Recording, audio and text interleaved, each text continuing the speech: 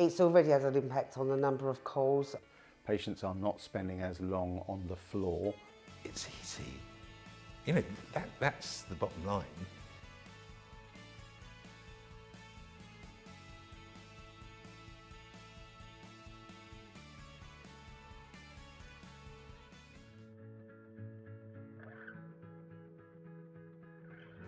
Mid and South Essex approached us because there were a number of key issues that they were looking to address. Evidence would suggest that 45% of falls within care homes result in an ambulance call-out. And historically, care homes are very likely to use the hoist to lift a fallen person. That's widely recognised as quite a daunting method, particularly for someone that's just had a fall and higher anxiety than maybe normal. You would find that carers would prefer to call the ambulance service if they found difficulty getting a hoist into a room, having to move furniture, beds, etc. The big hoist was really scary for someone that just had a fall, obviously, with this big metal frame coming down on them. So yeah, and then we'd get them back up. Otherwise, if we weren't too sure, we'd obviously have to call the ambulance crew out to get them up or check them over. And so therefore we found that staff were calling the ambulance on a continuous and regular basis, really. These patients having what we would class as a long lie. With a long lie, we've got increased likelihood that they do actually need to go into hospital. We've also got the risk that while they're on the floor, them becoming unwell, the development of pressure ulcers and skin breakdown, which can actually have long-lasting impact. We know that people that have fallen, that have been on the floor for a long time, that are then being taken up to the hospital, that they often need then more interventions.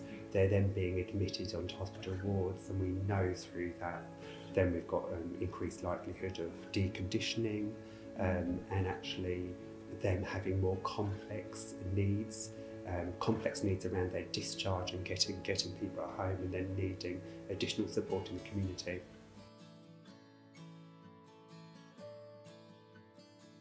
We did a bit of an exploration into the lifting gear that's available and a bit of an options appraisal, really. So reason why I like the Raizer chair is because it sort of, you build it around the person. It doesn't involve having to move the person too much to be able to put them on it. And so we thought, well, we'll try a little test and learn study. We worked with Mid and South Essex to really identify what they were trying to achieve with this project, and supported them with a pilot with 70 care homes. As with all projects, the implementation and the delivery is absolutely critical. And given that, we decided that we would go around to every individual care home and deliver a personalised training session to a Raizer champion. We also supported the newly qualified Raizer champion with a training video, which they could then use to cascade the training to other members of the care staff to ensure that the whole team, every care member within the care home, was fully confident and competent on the use of the Raizer chair to help lift their fallen residents. We've done that in partnership with Felgains, who have supported the training, the videos, and also any sort of data monitoring has been supported by them, been really helpful. And also in partnership with our community nursing services, the care home support teams have been on board with this.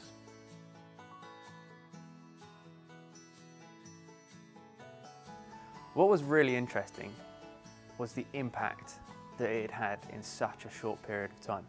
Month on month, at least for the past 8 months, we have had a reduction in calling emergency services. Therefore, it's had an impact on freeing up ambulances to attend elsewhere. It's freed up capacity from the ambulance service, that they're not being called out, and equally we haven't got lots of front door attendances at the hospital that historically would have been the case before we had this project in place. The staff involved in those are actually feeling much more empowered and much more confident in their ability to move those patients and get them up. So after the pilot had been live for a number of weeks, we decided that we would go to a number of the care homes that had been issued the Raizer chair to understand some feedback and monitor the impact that the Raizer chair was having on the care that they were delivering to their residents. Here's what a few of them had to say. The staff, it gives them confidence to use the chair, and also for the residents, it's that peace of mind that if they do fall over, we have a very handy piece of kit in the building to be able to use and get them off the floor. It takes that stress off of that person. So for us as a care home, I think it's really beneficial that we have the Raizer chair. A lot of residents, when you bring a hoist down to them after having a fall, are quite scared of a hoist over the top of them and a sling being put round them and all the manoeuvring, whereas with the Raizer chair, as long as you know that resident's safe, it's 2 bits of backboard that clip underneath them, put the legs in, and it just totally mobilises them up.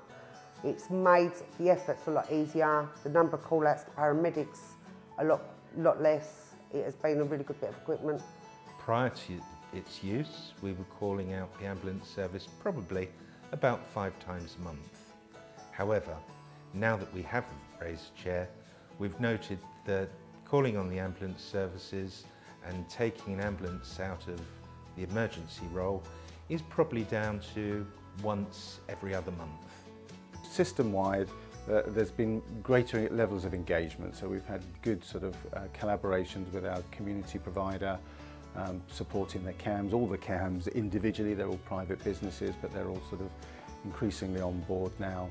The CCGs and local authorities are cited on that as well, and the ambulance service as well. So it's been a real drawing together of services. You know, we have reduced ambulance attendances at hospital, we've reduced ambulance attendances at care homes, so there's a significant amount of a reduction from that point of view alone. So, you know, from a system-wide basis, you know, as we're heading into winter pressures, you know, that traditionally during the winter we see an increase in call-outs for ambulances. So hopefully this will have play a part in helping to sort of reduce that flow.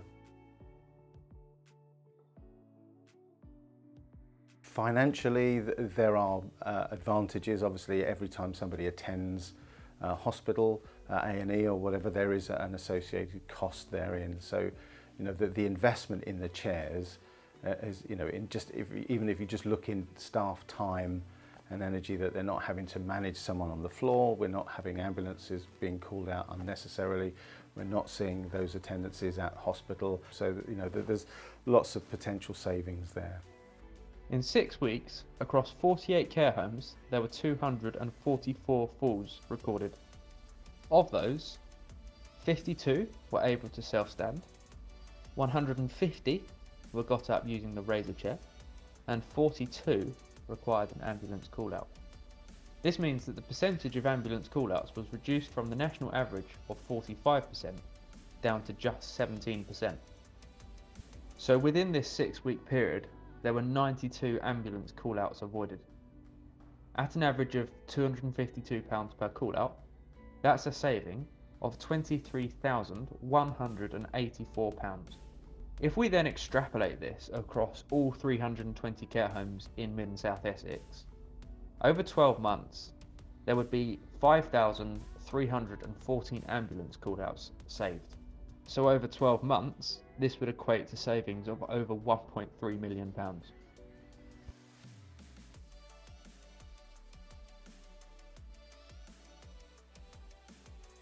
The way forward is technology, and the Raizer chair to a resident compared to a hoist and sling is less daunting, less frightening for them, and they feel more relaxed and more comfortable. And at the end of the day, it's about keeping your resident happy and as comfortable as you can. During, you know, surge periods, winter pressures, there's significant delays, and actually getting there early, using a Raizer chair and actually getting someone up early will have significant benefits. So actually we should probably move to a place where the use of Raizer chairs, you know, and supporting our patients that have fallen, our falls pathways in the community is, you know, everyone's business.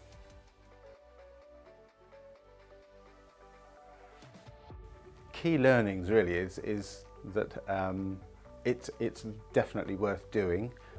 We've seen a reduction in patient harm, we've seen a reduction in ambulance call-outs, You know, so the key learning for me would be, you know, where else can we apply this and can, you know, expand it up across the whole ICS really. In gathering this data, it's given us the opportunity to shine a light on the really positive work that Mid and South Essex Healthcare Partnership are doing by their joined up thinking. It's proven that it's a scalable model and it's having a big impact in reducing system-wide pressure, reducing the number of ambulance call-outs, and also the associated admissions and the ongoing costs that they represent. So the Raizer chair has been a significant improvement across care homes, urgent community response and care call, and the impact is to A&E, is to our staff and indeed our patients, those people we serve.